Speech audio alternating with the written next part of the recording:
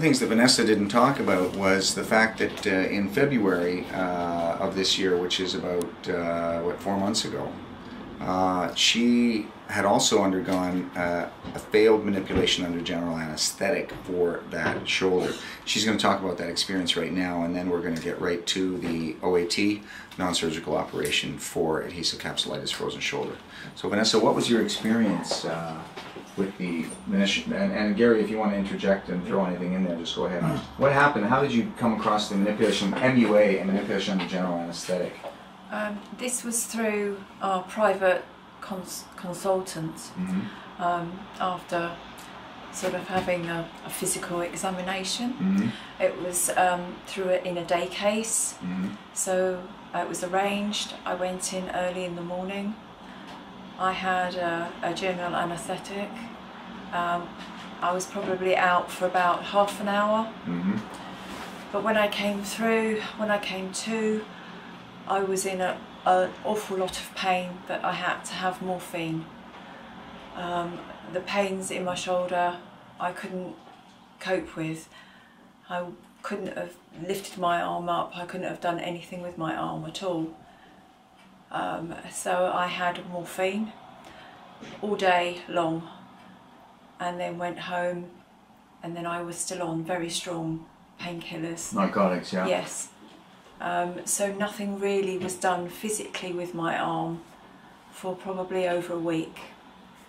The physiotherapy that we wanted to have through the private insurance, we weren't allowed to have from the hospital, so we had to go outside to another clinic who clearly didn't understand frozen shoulder, and I was just given a few exercises to do with a stick and a towel.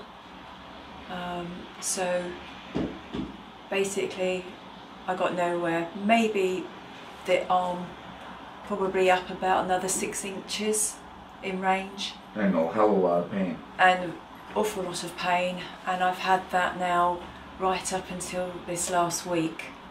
And the manipulation of general anesthetic was done in the hospital? It was, yes. Yeah. Yes. He couldn't prescribe me codeine orally, so I had fentanyl patches. Fentanyl? That I've been on. Heaviest addictive possible drug that you could ever be on for pain. Whoa. Yes. That's like heavy. Every 3 days. You didn't get addicted to it? No, this last week I've actually come off of it. It wasn't easy. No. It was hard coming off Yes. of it. Yeah. Yeah. Wow. Okay, well, there's the story about manipulation under general anesthetic, and certainly horror stories come out about that all the time, which is why a lot of hospitals don't do it anymore.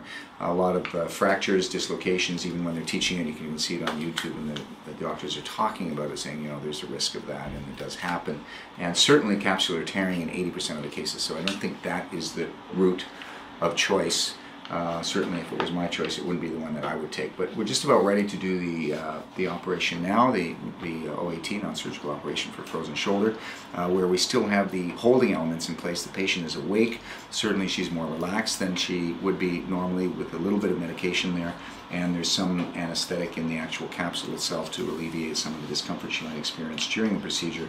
But because the holding elements are in place, there's protective mechanisms that are in place now, protecting the capsule from injury, whereas when the patient is completely and totally paralyzed, which is what happens with general anesthetic, they're paralyzed, they have flaccid paralysis, there's absolutely no holding elements in place to protect the capsule or protect the joint from injury or damage, and very indiscriminate movements that are made then at that point without any conscious awareness or participation on the part of the patient make it an extremely dangerous type of procedure to have done. So that's the discussion we've had on MUA, manipulation under general anesthetic.